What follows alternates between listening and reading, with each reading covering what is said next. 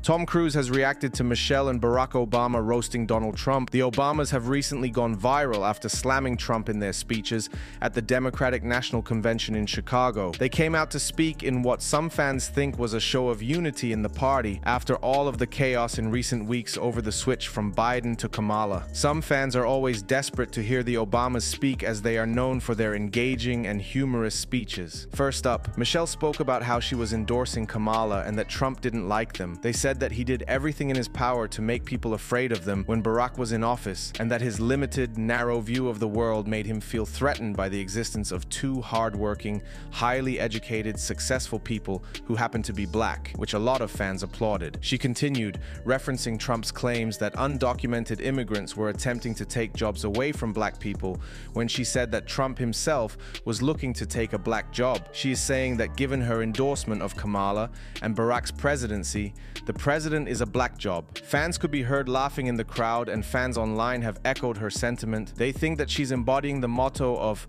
"when they go low, we go high" that she mentioned earlier in her speech. When Barack came to the stage, he slammed Trump, saying that he has not stopped whining about his problems since he rode down his golden escalator 9 years ago. He also called Trump childish for his use of nicknames for people in the media and politicians that he didn't like. And now, in a comment underneath the famous video of them roasting Trump, Tom Cruise left a comment. In his comment, he said, "Some of this country's most inspirational people." Tom clearly values the Obamas a lot, and it's heartwarming to see him leave such a nice compliment publicly. He often doesn't speak on politics, so fans think it is very special for him to come out and support the Obamas like this. One fan said, "I love that Tom is giving the Obamas their flowers. They took a lot of abuse during Barack's term and never get thanked for their endless contributions to the country." Another fan said, "Not surprised Tom likes the Obamas. He's always been a weird guy." For this video's comment question, do you think it's fair that the Obamas slammed Trump? Before you go, be sure to give this video a thumbs up and subscribe for daily news updates on your favorite celebs. Thanks a lot for watching.